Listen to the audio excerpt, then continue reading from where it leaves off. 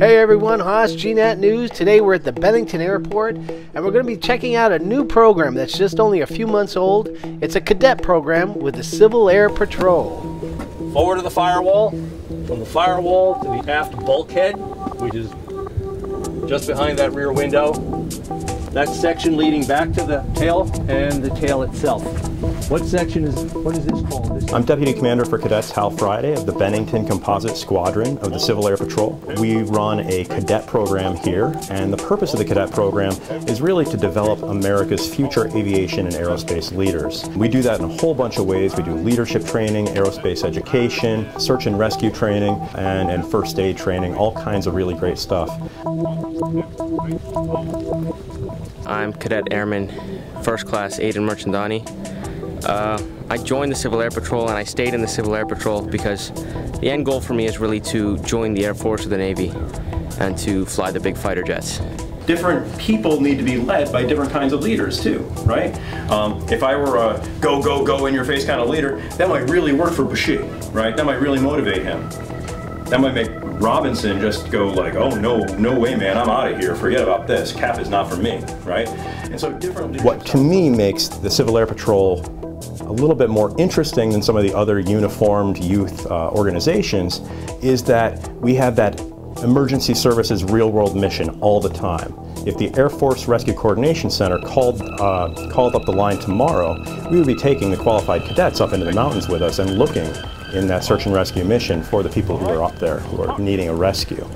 And so that's something that you don't see in other organizations, youth being able to do. My father used to do the Civil Air Patrol, but he's since passed, so I thought it'd be an interesting way to like honor his memory and do something that he would have been really proud of me for doing and something he would want me to do. And so I went to the first meeting and I was like, this looks really interesting, looks really fun. Like I understood why my dad wanted to do it. Right. Bushy, front and center.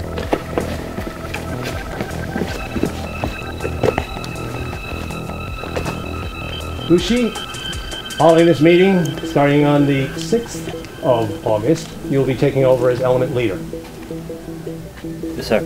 For the very beginning, saying "sir" was difficult. I would often get it mixed up in certain different ways. In the Civil Air Patrol, there's a lot of learning to do, and keeping up with it is. It can be very fast-paced, but it's manageable to what it is so far. But I love it. Challenges can be overcome, and that's what I've done so far.